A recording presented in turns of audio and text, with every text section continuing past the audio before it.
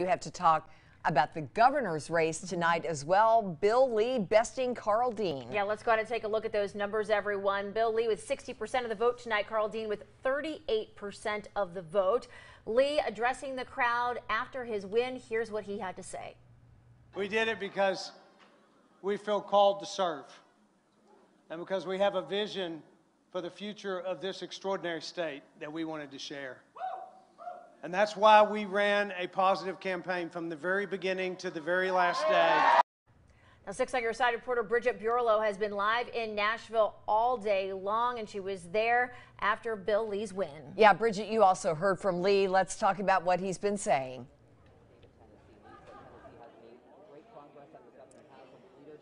Lori, Kristen, yeah, Tennessee officially has a new governor. Can you believe it?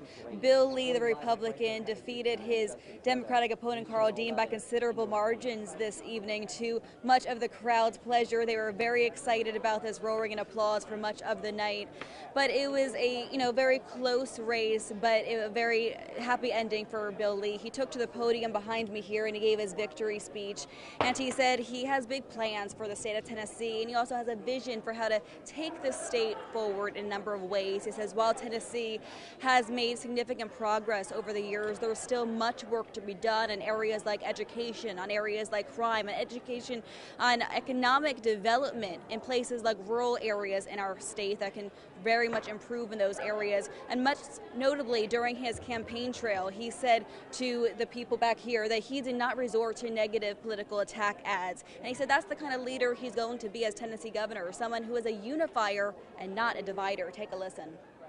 Hi, Billy. One of the things you said is you want to be the governor of all Tennesseans, even those who didn't vote for you. Why do you think that's important in this day and age? I think that we have an environment, particularly in the political world, that is more divisive than it ought to be. And I want to be a person who brings people together and doesn't divide. And I want to do that starting from day one.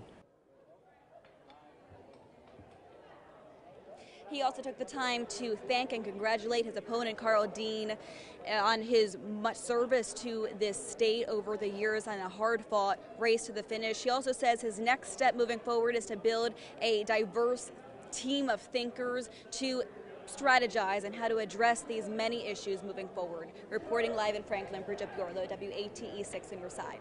All right, Bridget, thank you so much. It'll be interesting to see what that team of thinkers looks like in the weeks and months to come here. Who it is. Yes. Yep.